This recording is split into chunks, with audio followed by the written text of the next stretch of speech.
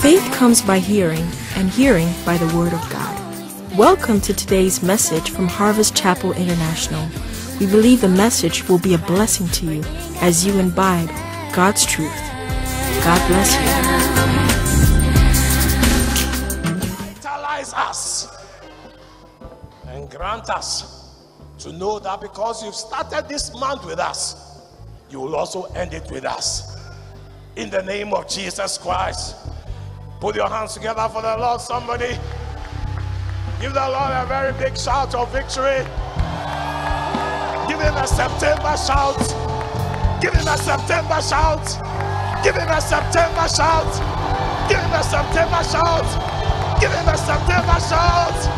Give him a September shout. Give him a shout of victory. Give him a shout of praise. Give him a shout of power. Give him a shout of gratitude. He deserves all our praise.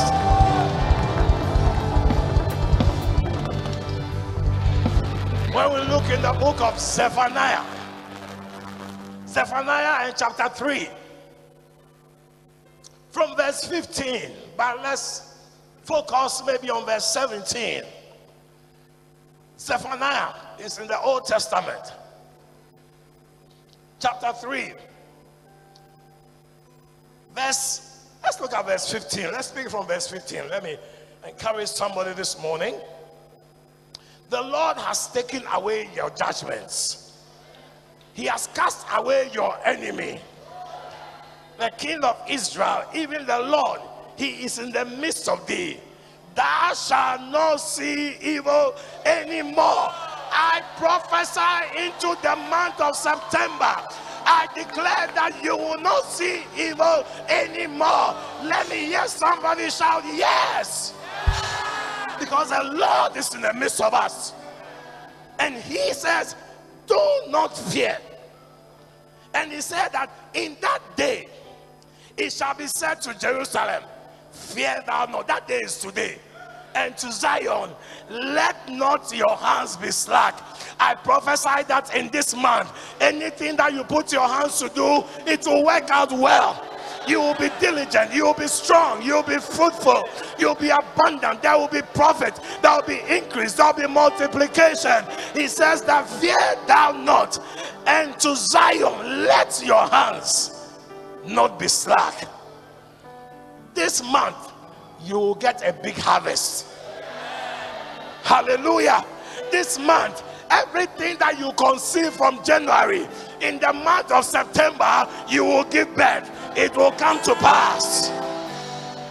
And then in verse 17, I love this one.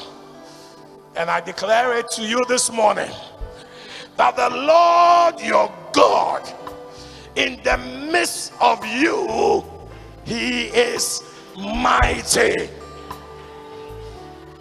I declare that the Lord your God, in the midst of you, is mighty. Let me hear everybody shout mighty. Mighty. Mighty. And because he's mighty, he will save. And he will save to the uttermost. No one will be lost. No one will be left by the roadside. No one will drown. All of us will come to safe harbor. Let me hear somebody shout yes. He will not only save, he will also rejoice over you with joy. Somebody say, I believe. This month you will sing songs of joy, songs of praise, songs of adoration, songs of exaltation, songs of magnification. He will rejoice over you with joy. And then he said, he will rest in his love. You are God's love. You are his portion. He will rest in you. One version says that he will calm you in his love. In this month, Jehovah will calm you. In the midst of the storm, he will calm you. In the midst of any kind of attack of the enemy, he will calm you.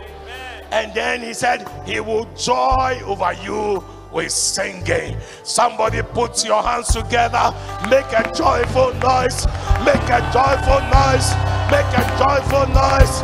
Make a joyful noise. Make a joyful noise. Make a joyful noise. Make a joyful noise. Make a joyful noise. Make a joyful noise. Make a joyful noise. Make a joyful noise unto the Lord.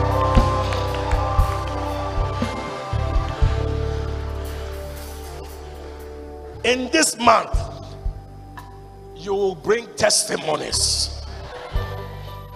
In this month, God will give you an overtaking and an accelerating spirit.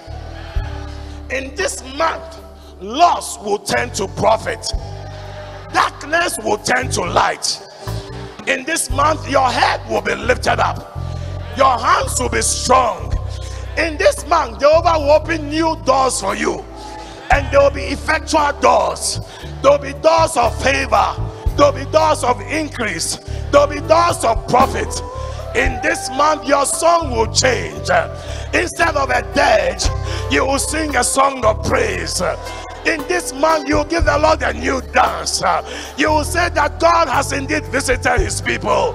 In this month, your family will be kept together. In this month, your life will experience a transformation. In this month, you will receive that job. In this month, you will travel on that journey. In this month, that sickness will disappear. That ailment will disappear. In this month, you will experience liberty. You will experience deliverance. Because God is with you. In this month, Jehovah will be your refuge. He will be your fortress. He will be your covering. He will be a shield around you. In this month, He will change your story. In this month, He will lead you to green pastures. In this month, He will take you by the calm waters. In this month, He will lift you up. In this month, you will know that God is God. Put your hands together for the Lord. Give Him a shout.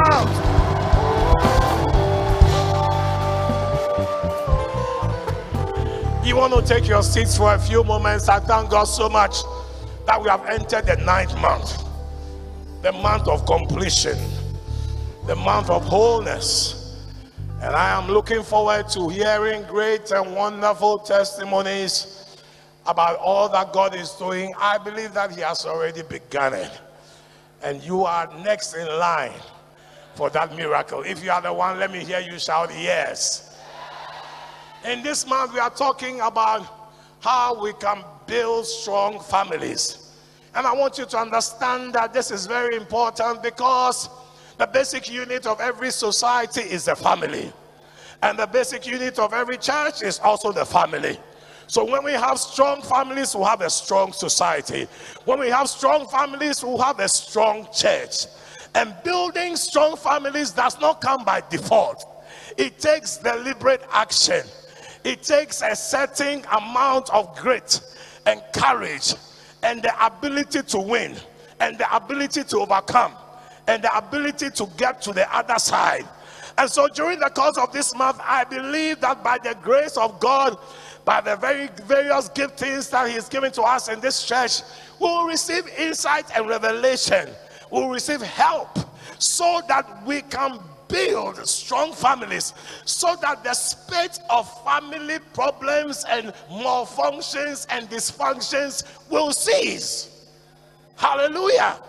And sometimes the danger and sometimes the sad part of it is that a lot of these families that are breaking up, they call themselves Christians. We have the biological family, mother, father, children. But this month, as we talk about building strong families, we want to also reflect on the fact that every family finds its origin in God. And so for us to build strong families, we must all go back to the Father of fathers, to God Himself. Hallelujah. And we look in Isaiah chapter 64 and verse 8. The Bible tells us something. It says, "But now, O Lord, Thou art our Father." This morning I want to remind somebody that for us to be able to have any strong families, we must first recognize God as our Father. I'm speaking about pillars of a strong family. Because every family, for it to be strong, it must be built on certain pillars.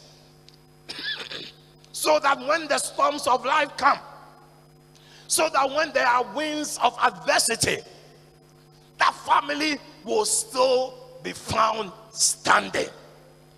And I speak by faith that in the course of this month, may every dysfunctional family come together again.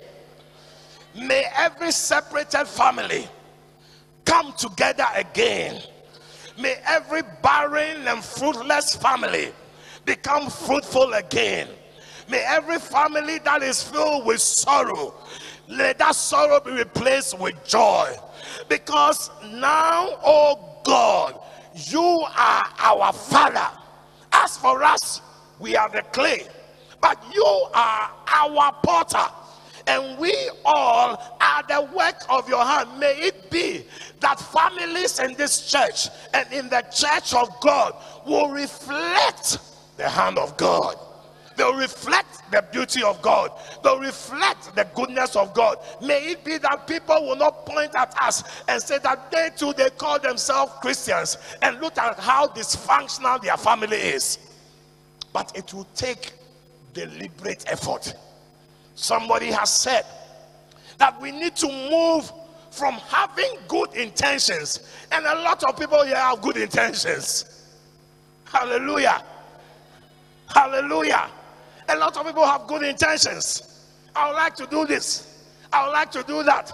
I would like to be in the choir, so that when they are singing, I can also sing some. I like to play an instrument, so that when they are playing, I can also stand and show my skills. I like to be an usher. I like to be a prayer warrior. I like to give in church. I like to marry. I like to have children. We have good intentions, but we must move from good intentions to what we call intentional living. That our living will reflect our intention, so that we'll move from just a desire to actually planning and following through. Hallelujah. Maybe some of you, when you were coming into church this morning, you had a good intention that you would call somebody, but you didn't make the effort to pass by the person's place and actually bring the person to church. May we not be the people who always, talk about things. We are good commentators. We talk about things after they have happened. Did you see that? Did you hear that? Did you read that? And let us move to the place where we will make the news, because we are living intentionally. But now, oh Lord, you are our Father. In Psalm 65 and Psalm 65, I think so. Go to Psalm 65 and let's look there. If it's not there, we'll change it. Go ahead, verse 2, verse 3,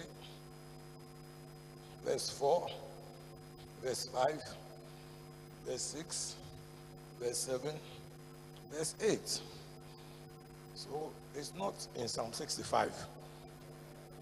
So we'll look at the other Psalm. Hallelujah. Hallelujah. Hallelujah. Hallelujah. So we'll make it Psalm 68. Human beings, look, any mistake you make, God will make you correct it. By the time they are laughing, you are overtaking them. Verse 5, Psalm 68, verse 5. The father of the fatherless and the judge of the widows is God in his holy habitation. Verse 6, God settled the solitary in families. If we are going to have strong families, one pillar is that we must recognize the fatherhood of God. Hallelujah. And he is our father. And he sends his blessing through families. Genesis chapter 12 verse 3. When he was talking to Abraham and giving him that promise. And I will bless them that bless you and curse them that curse you. And indeed shall all the families on the earth be what? Blessed. Hallelujah. So the family unit must be a place of blessing. It must be a place of increase. It must be a place that reflects the goodness of God. So we must recognize the fatherhood of God. That because God is the father, every family can work out well. And we must also recognize that we as children of God, we are part of God's family. The person sitting next to you is your brother, or your sister, or your father, or your mother, or your son, or your daughter. And we must carry out the correct relationships in the family so that the family will be an incubator or a reflection of the blessing of God. So any family that does not show forth the blessing of God, there's something wrong with it. We must fix it. And when the body of Christ also does not reflect the blessing of God, we must fix what is happening. One important pillar for having a good family is that family, it must be based on love and respect and acceptance of each other. 1 Peter chapter 3 verse 8, verse 9, verse 10. The Bible says that finally, my beloved, be of one mind. When we are talking about the pillars of a strong family, let us be of one mind. We all want to build good families. Let me hear somebody say amen. Hallelujah. And he says that have compassion one of another. A pillar, that pillar of love, respect, and acceptance. How does it happen? Have compassion of one of another. Have compassion for each other. Have compassion. Don't be so wicked. Some fathers are so wicked to their children. And sometimes in the church, people are wicked to each other. Show compassion. Have a compassionate heart. Sometimes somebody can even be coming to church that it is raining. And you are seeing somebody who goes to your same church by the roadside, and you slow down. As soon as you get towards the person, then you press the accelerator. Have compassion. Compassion. We are members of the same family. Hallelujah. So when one suffers, all of us suffer. Let us have compassion for each other. It's an important pillar for a good family. We must be compassionate people. That means that people can do things for which they need compassion. Even if what they did was wrong, they need somebody to become compassionate. That is why from time to time I like this song, Sweet Mother. I never go forget you. For this suffering, you suffer for me. When I did hunger, my mother go search for food for me. Let's have some mothers in the church. Let's have some fathers in the church. Let's have some compassionate people in the church. Hallelujah. And when you see somebody in a difficult situation, remember that he is part of your family. Hallelujah. Don't say that Nanke Sewa, it serves the person right. And when the person is in a high heel shoe and she's walking, and now our place is very nice. Some time ago there used to be stones there, and the person slips and she falls. People have fallen there. I have fallen on the plastic chair before, but I got up. Hallelujah. Some people laugh in their head. But some people also showed me compassion. But let's be compassionate. Hallelujah. And then it says, love as brethren. Hallelujah. Because as we speak about the family of God, the love we must have for each other should be brotherly love. Love as brothers and sisters. If you are not married to somebody, you cannot love as a married person. Let me come and say, my young people. Hallelujah. You cannot be 18 years old, 19 years old. You have just entered level 100. You don't even know whether you will finish the course. And then you are taking somebody's daughter. And you say, the way I love you, no, I gotta marry you. Maybe how I tell. Love as brethren. Somebody say, I hear you. Yeah. Love as brethren, as brothers and sisters. You are my brother, you are my sister. So let's remain brothers and sisters. There's time for everything. Now it's time for you to learn. Learn, my students. And then it says, be pitiful. Be pitiful. Let there be pity in your heart. Hallelujah. If you have food and you are eating it, and somebody passes by once, twice, 3 times, and the food is like a mountain before you, and in your mind you say that you, this mountain, before me, you shall become a plain. Be pitiful, show pity, share something with somebody. Hallelujah. Share some love and care. And then he says, be courteous. In the family, let's be courteous. It's an important pillar. Let's be courteous. Let's be respectful. Hallelujah. In our families, let's be respectful. Let's be courteous. It's an important pillar. Love, respect, and acceptance.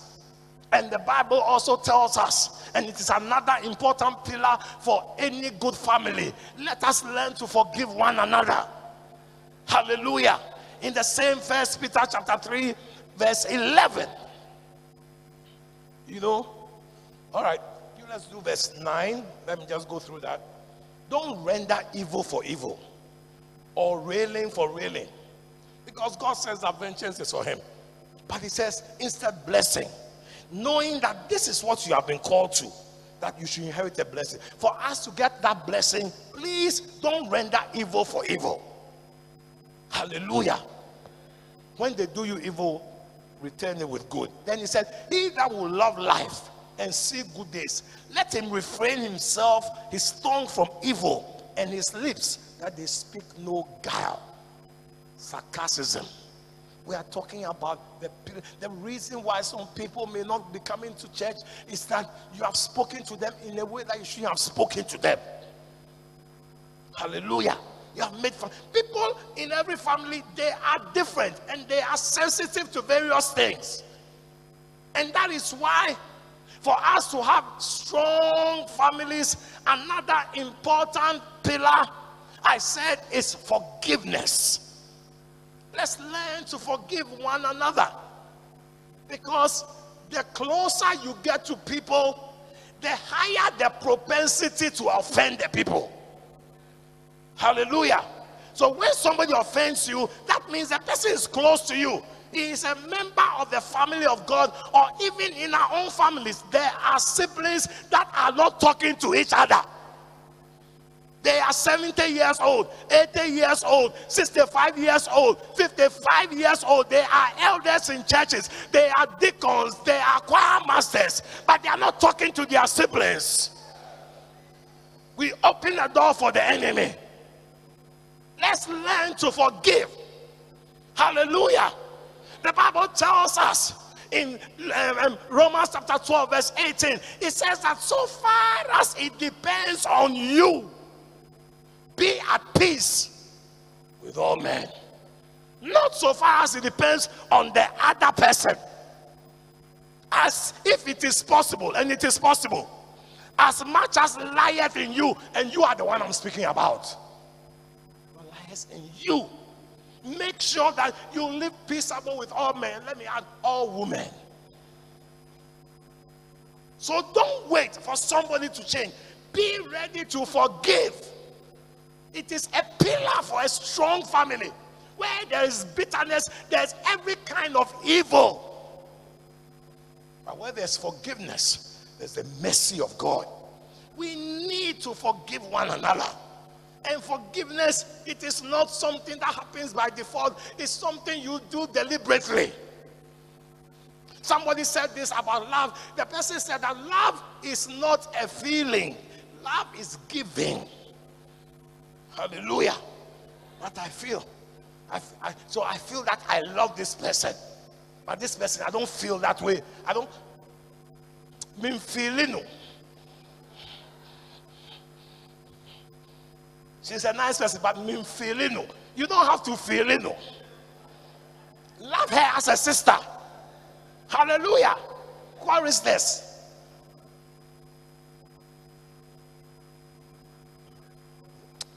When I'm around her, I don't feel her.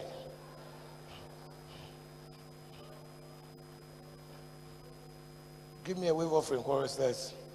Yeah. You are the source of a lot of answers.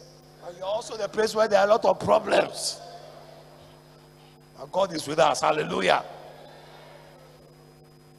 So let us learn to forgive one another as much as it lieth in you. Don't try to change anybody. Spouses, don't try to change your spouses. Otherwise, you'll be on a frustrating journey.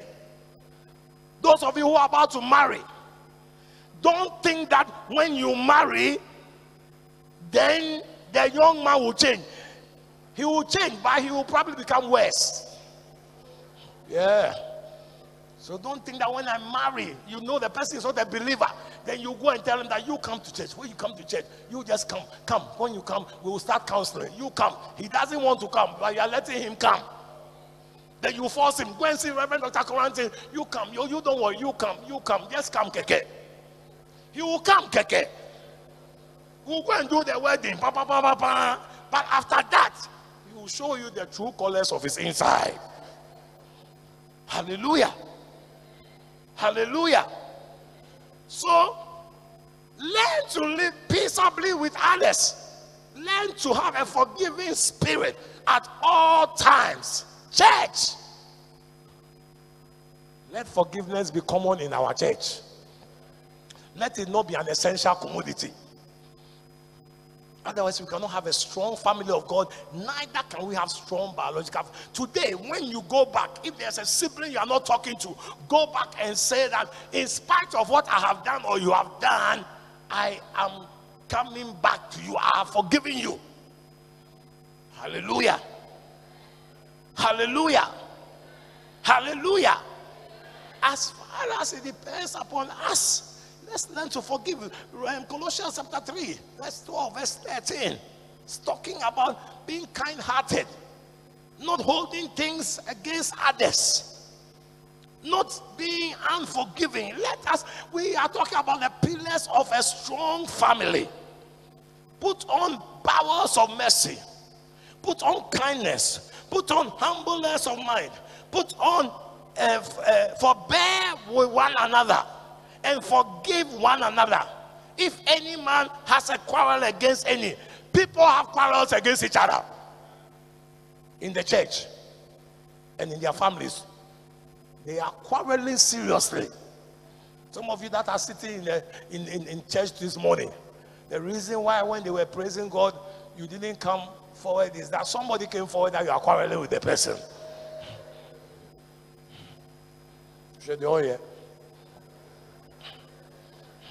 Or Sanso. Wakoshe white is wakaun.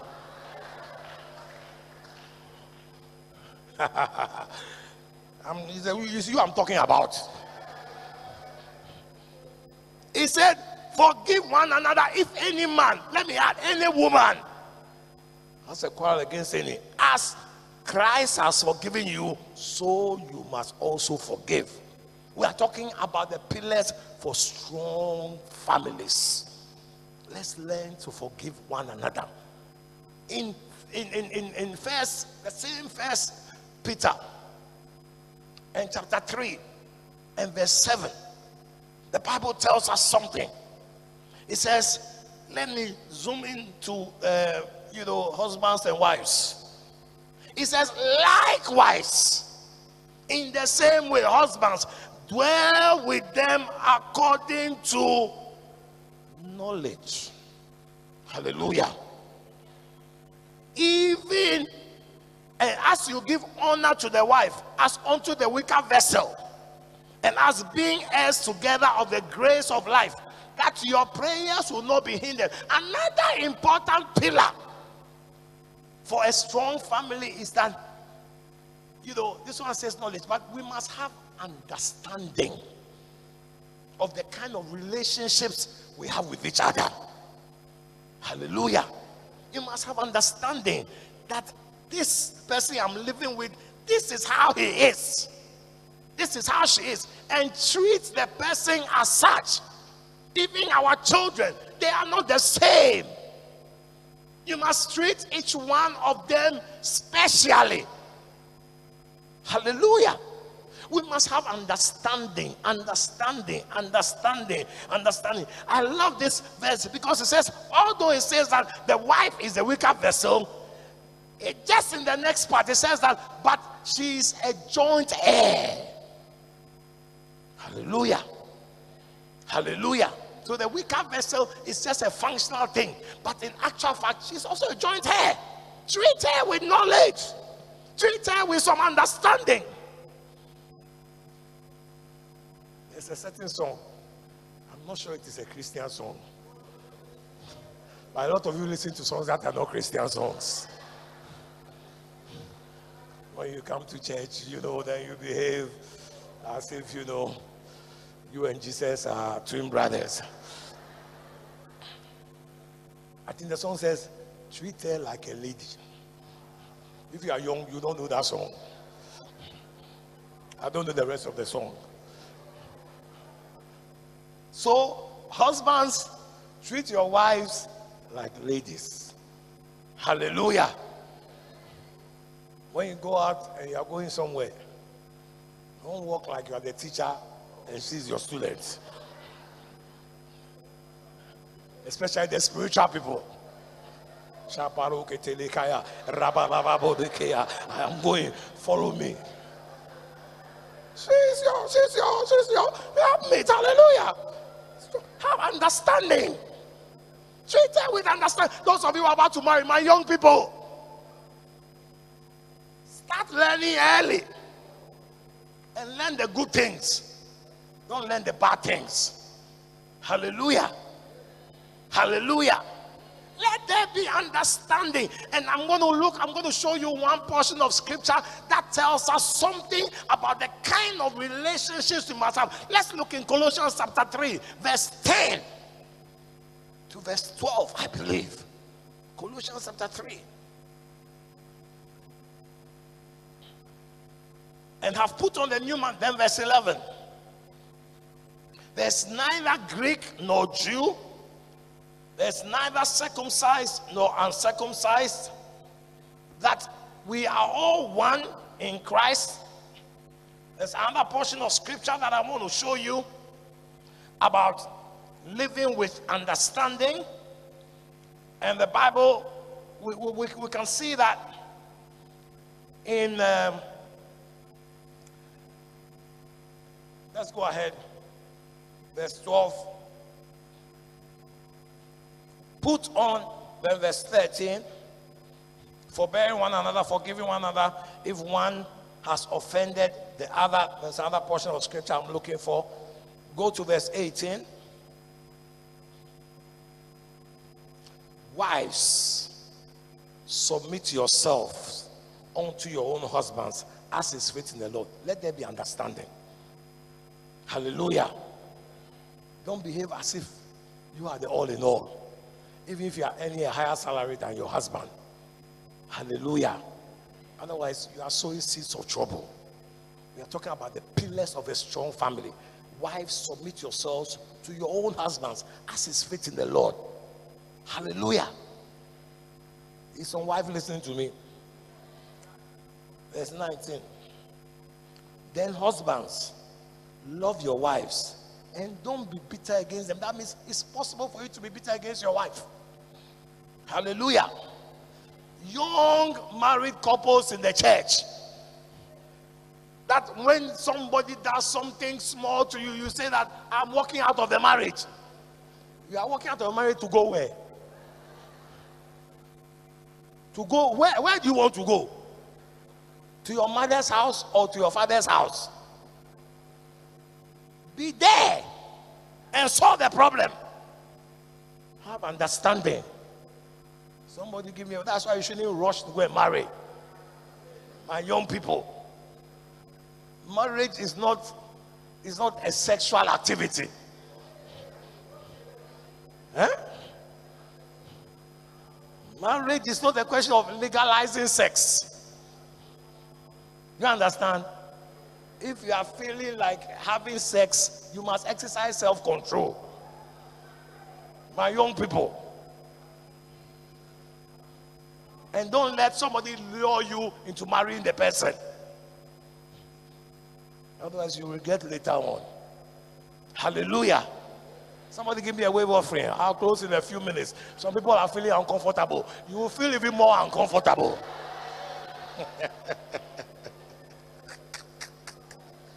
So, husbands, don't be bitter against them. It means it's possible to be bitter against your wife. It means your wife can do things, bitter like things. But don't be bitter. When you feel like being bitter, don't be bitter.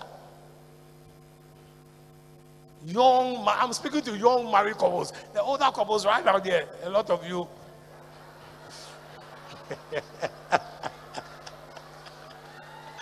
Oh, Jesus.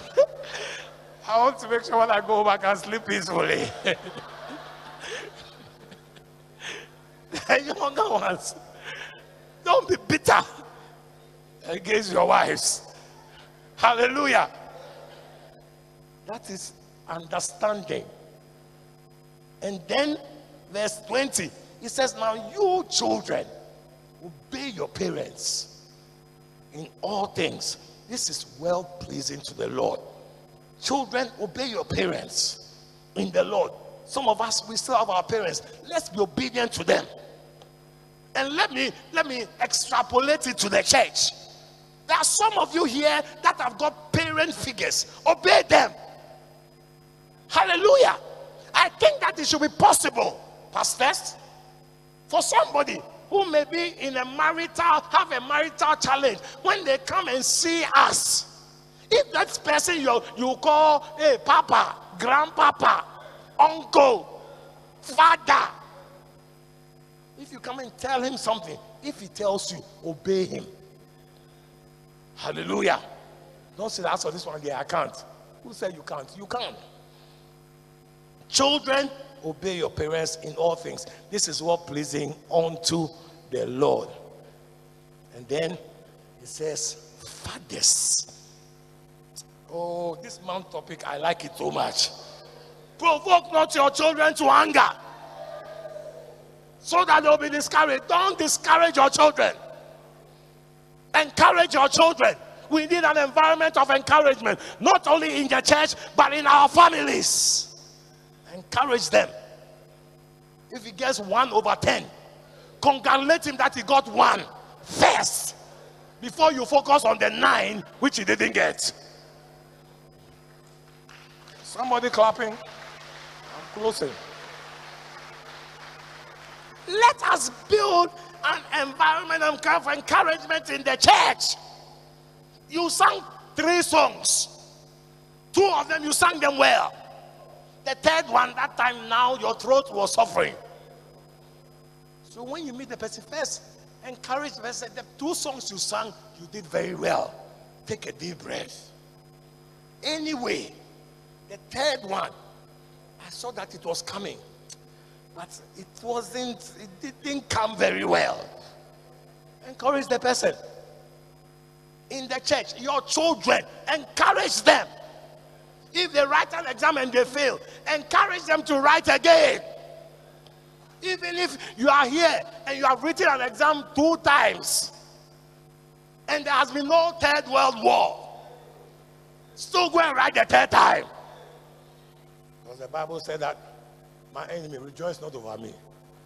When I fall down, I'll rise again. Even if I fall down 7 times, I'll rise up 8 times. If I fall down 8 times, I'll rise up 9 times. If I fall down 9 times, I'll rise up the 10th time. Somebody shout yes. Hey, we are building strong families. Hallelujah. You went for the interview and it didn't go through. Hey, go and rearrange your papers. Go again. He says, no, don't go to servants. We haven't reached servants. We are not talking about servants. We are ending over here. Fathers, provoke not your children to anger, lest they be discouraged. Let me tell you one last thing for this morning. I'm sure that very soon I will start having a personal podcast. So a lot of things that I want to share that I cannot share in 30 minutes, I'll be sharing on the podcast. So that instead of listening to other podcasts, you will listen to podcasts from your own house. Hallelujah. So I'm working on it.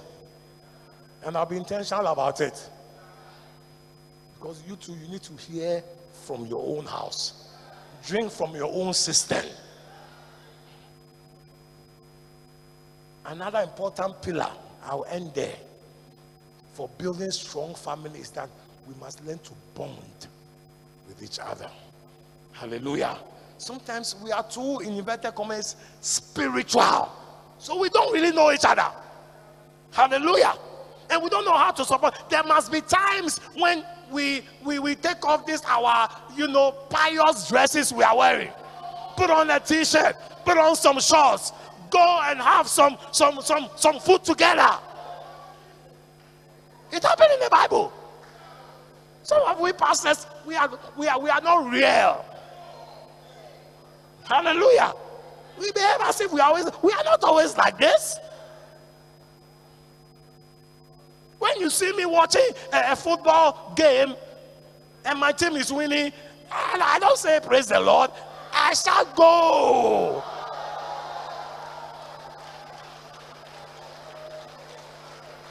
So let's learn to bond with each other. Let's learn to bond as a family. Let's learn to bond. Even the disciples, when the Holy Spirit came upon them, in Acts chapter 2, verse 42, they said that they did not only pray, they did not also only share fellowship, but they broke bread. I'm sure when they broke bread, Peter, let me say something to close. When you are breaking bread, it helps you. Some people, when they are eating, they are making noise. It's, so this pastor that he casts out devils, and he's eating, he makes noise. He's also a human being. So you can connect to him as a human being. Hallelujah. Church, let's bond together. Families, let's bond together. Don't just pay your child's school fees. Play with him. Play with her. Go out to help us have strong families. Then we will be complete. We will be real. Hallelujah. Our young people don't know that we are human beings. We are not spirits. Hallelujah. They will not be afraid of us as if we are kakai. Let's learn to bond. Let's learn to bond. Let's learn to bond. You remember in Acts chapter 20, that young man, after when Paul was preaching and he fell down and he died. After Paul came and raised him up, the Bible says in verse 11 that they talked all night. They were just chatting all night. Let's spend some time to chat with each other. Let's spend some time to get to know about each other better. Hallelujah. To help us to have strong families. Because this season of your life, you will not have it again. Can you hear me? And I believe that as we do that, and we remind ourselves of what Joshua said to the people of Israel, that as for me and my house, we will serve the Lord. We also learn to pray together as a family. Come to the family altar. Call upon God. God will hear us as a family. He will hear us as his children. Because the Bible says that it is to him that all prayer will come. My prayer is that, especially during this month, walls will be broken. Relationships will be restored. Love will be renewed. Forgiveness will come easy for us. And above all, we will all learn to serve the Lord. In Jesus' name, amen. Thank you for listening to the message. Visit us on www.harvestinternationalministries.org. Send us an email through office@harvestinternationalministries.org or call us on 0302-222-372 or 0302-229-109. God bless you.